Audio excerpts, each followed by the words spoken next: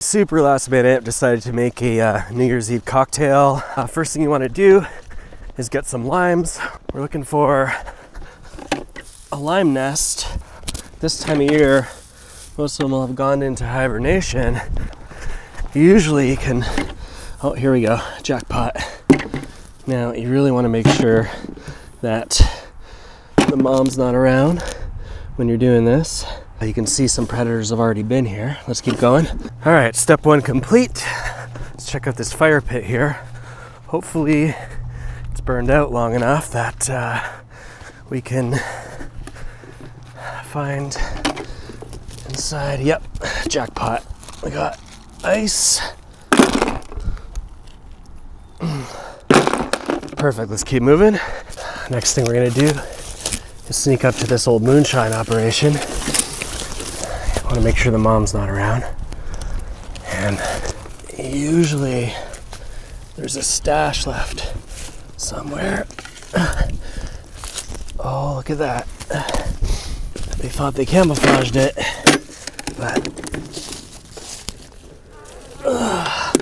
it's a jackpot right there. All right, we're looking good here. We need one more thing, and that's some fresh water. So you want to go down to a nice river. Tap water has chemicals in it, so try to avoid that if you can. And then just scoop some water into there. Oh, looks like maple syrup. That's a bonus. Probably use that.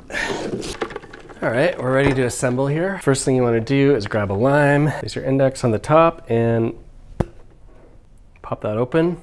Take your mason jar. Go ahead and squeeze that in there. The order of operations is not really important.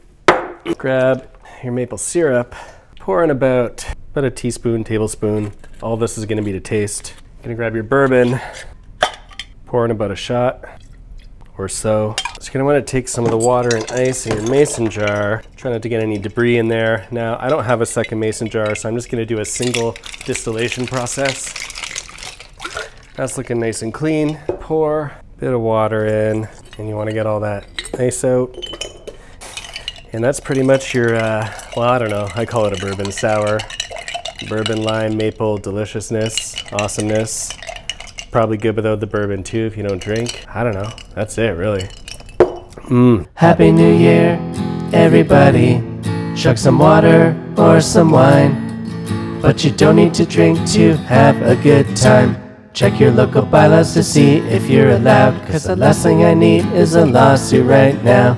If you try to blame me for having a cup, you can bet your bottom dollar that I'll lawyer up. Don't drink and drive. You suck at cooking and we're all gonna die.